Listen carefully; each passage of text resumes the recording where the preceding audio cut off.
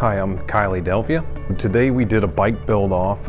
It's kind of a team building charity event for grounds maintenance and custodial staff. So BCS donated $2,000. The cost of the bikes were approximately $1,300, and then the remainder of the $2,000 we got from BCS we donated to the mayoral Christmas fund for Spring Hill, and Enterprise donated 2 bikes. We all teamed up, about 3 people per team, built the bikes, and we will then donate these bikes to Johnson County Christmas Bureau.